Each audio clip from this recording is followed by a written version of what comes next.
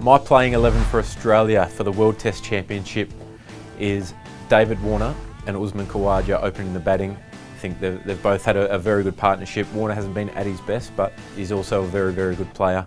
Marnus Labuschagne 3, Steve Smith 4, Travis Head 5, Cameron Green 6. I think that is a middle order that's had quite a bit of success over the last 12 or 18 months and forms a really big part of why Australia have been so good in Test cricket. Alex Carey, the obvious choices, wicket keeper.